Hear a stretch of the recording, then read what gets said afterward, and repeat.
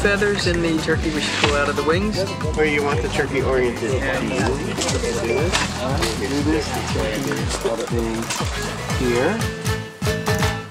I'll never forget my first Thanksgiving in Miami. The weather was 85 degrees and the wintry woods of New England gave way to sandy beaches and palm trees. The turkey was different too, spiced with a garlic-cumin marinade called adobo and served with a sour orange sauce called Mojo. The Project Fire twist, we blast the bird with wood smoke.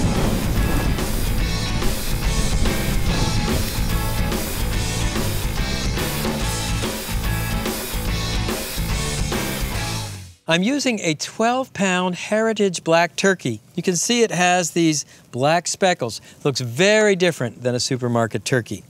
And the first step here, it's a little weird, but you want to loosen the skin from the bird. So you're going to put the marinade under the skin.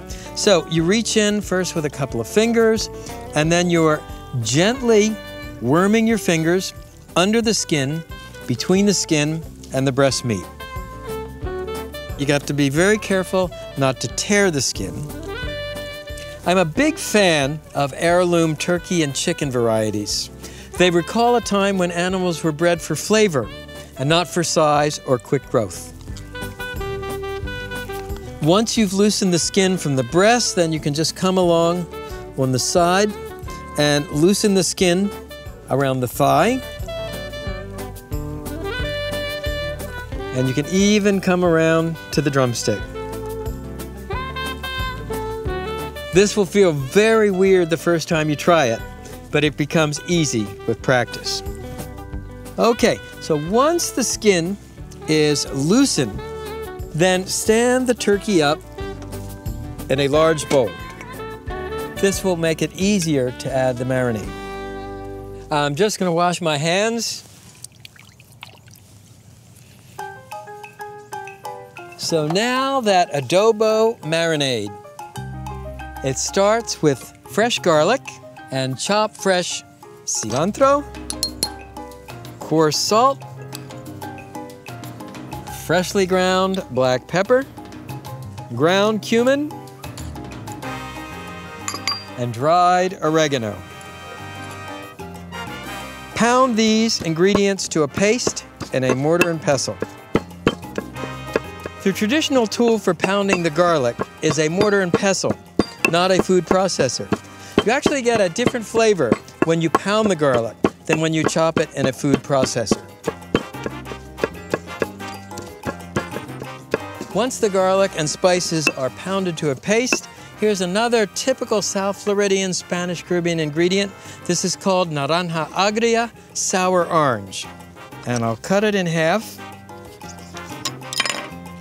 and squeeze the juice into the mortar and pestle through my fingers to catch the seeds.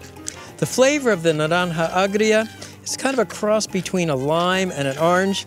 If you can't find this fruit, use 2 parts lime juice and 1 part fresh orange juice.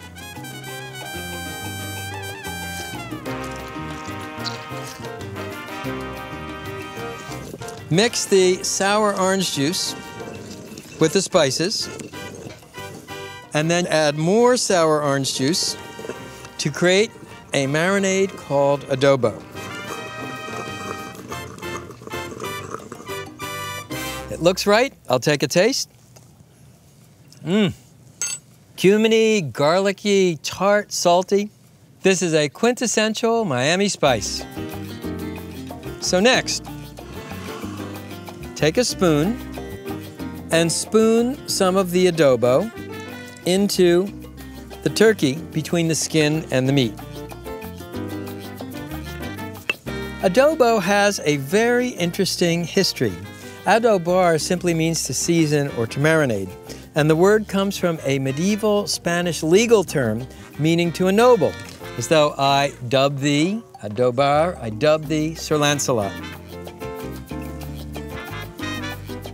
You find adobo throughout the Spanish Caribbean and even as far away as the Philippines.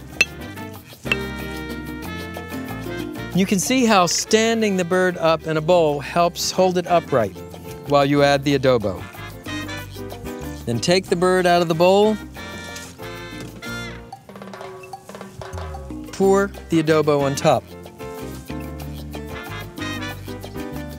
Now, tuck the wingtips under the breast, first on one side, then on the other side.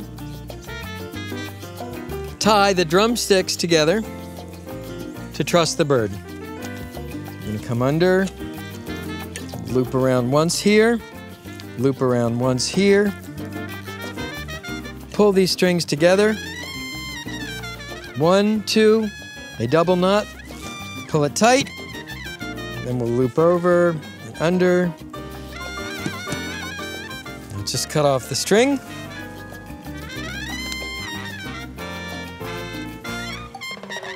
Your last step is to spoon the remaining adobo over the outside of the bird.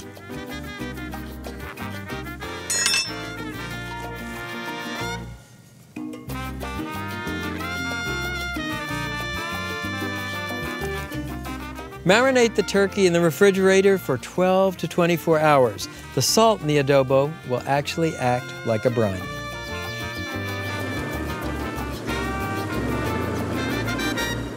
To cook the turkey, I'm using a pellet grill. It combines the virtues of an outdoor oven and a smoker. You load the hopper with these hardwood pellets. I'm using a mixture of hickory and oak. Then lower the lid, fasten it closed, and adjust the temperature to 350 degrees.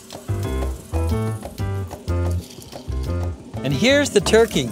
It's marinated for 24 hours. You can smell the garlic from here. Open the pellet grill, put on grill gloves, transfer the turkey to the smoke chamber, close the lid. Cooking time, 3.5 to 4 hours. Our target internal temperature, 165 degrees. Next up, the Mojo sauce. Heat a skillet over medium-high heat and drizzle in extra virgin olive oil to coat the bottom of the pan.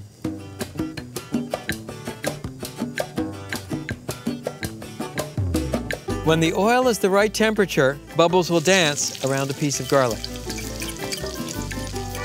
Now add garlic slices and chop fresh cilantro and fry just until the garlic begins to brown. Next, add a little cumin, a little oregano. I like to toast the spices in the oil as well. When the garlic is golden brown, deglaze the pan with sour orange juice. Stand back, it will sputter and hiss. Great fragrance. And last, add salt and freshly ground black pepper to taste. Turn off the heat.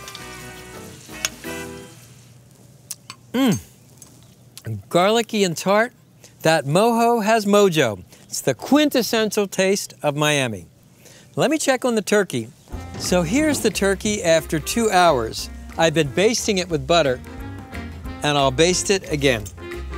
The butter helps crisp the skin. Now close the lid and continue cooking the turkey until you reach 165 degrees. I'm getting hungry.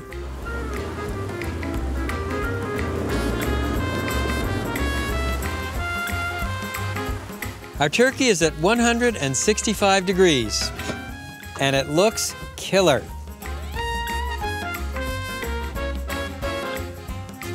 So here's your turkey adobo. I'm gonna make a lengthwise slice, and I'll just fan out these slices. The turkey is incredibly fragrant. Then I'll spoon on a little mojo.